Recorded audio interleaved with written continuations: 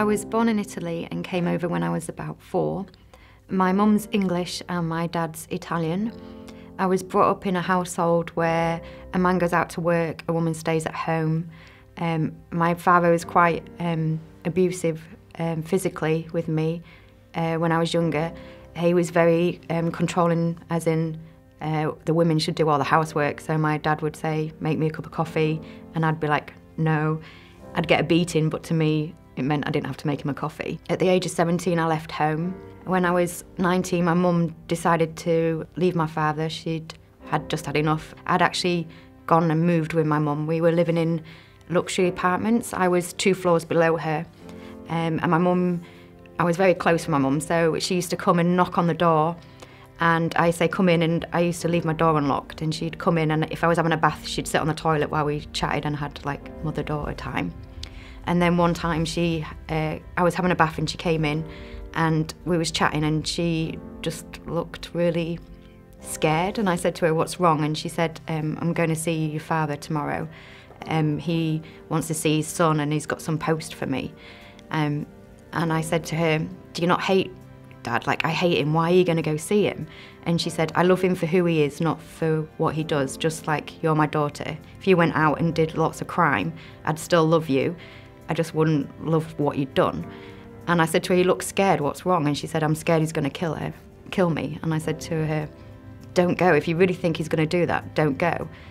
And she said, oh, your brother will want to see his dad. And I said, well, that night I was going out clubbing, so I said, come and get me in the morning and I'll come with you and I'll make sure you're safe.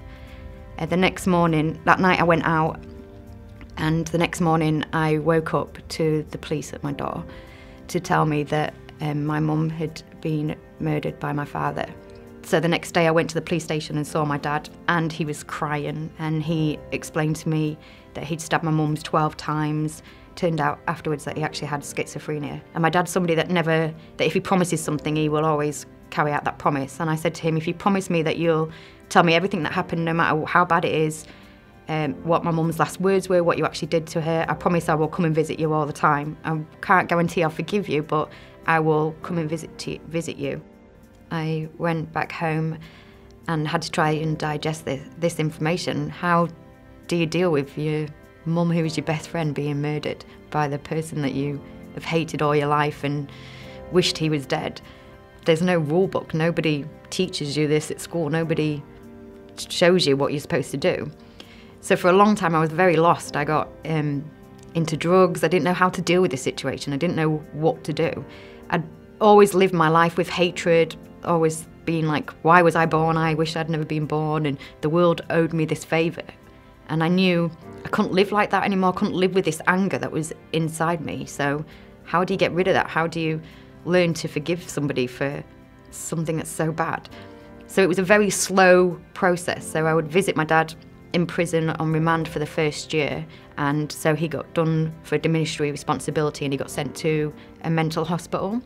And he then realised, once he'd started taking medication, that what he'd done was so wrong and how he'd lived. He'd been ill, and he explained to me, if I'd known I'd been ill, I would have got help. I just didn't know that I was ill. And I was trying to figure out, what is forgiveness? Do you just forgive somebody for doing such an evil act? And after a lot of soul searching, I figured out myself that forgiveness to me is about me. It's not about the other person. It's saying, I understand that what's happened to me has happened. I can't change that situation, but for me to move on, I have to forgive you.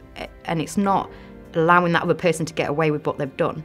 It's peace for me. It's saying that I can now move on and get on with my life. And it took a long time for me to do that. And he always kept my mum alive. He told me stories about my mum every day, where I didn't have that with anyone else. And the stories I'd hear every day, which is something I miss the most now, is hearing stories about my mum.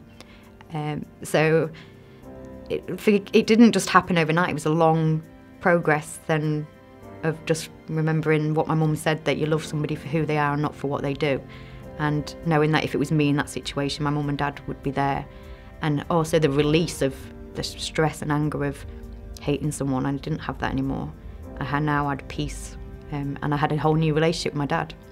Everybody hated the fact that I was speaking to my dad, and they thought I'd forgotten my mum, and that my mum's legacy, when you Googled our name, came up as murder and death, and that wasn't my mum's legacy.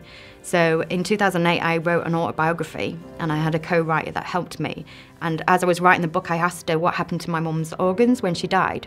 Because when I was 14, my mum gave me my first donor card and explained to me that when you die, you pass on your organs. So I found out through my book that my mum, because she was totally dead when the ambulance got there, that she couldn't donate her organs. In memory of my mum, I would donate my kidney to a stranger so that she could get to live on again in somebody else's life, and it would be something I could do in memory of my mum, so that when you Googled her name, it came up that she saved a life rather than her life was about death and murder.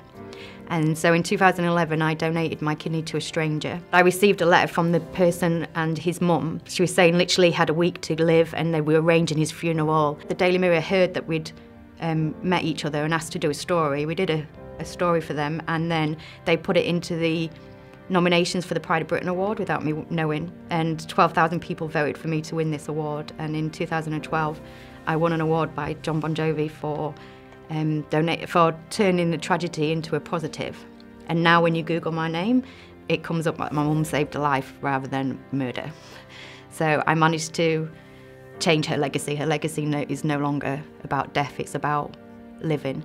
And also the guy who's got his kidney, when he goes on holiday or does things, he sends me a message saying, me and your mum are doing this, me and your mum are going there. So she gets to live on again, and her legacy is now changed.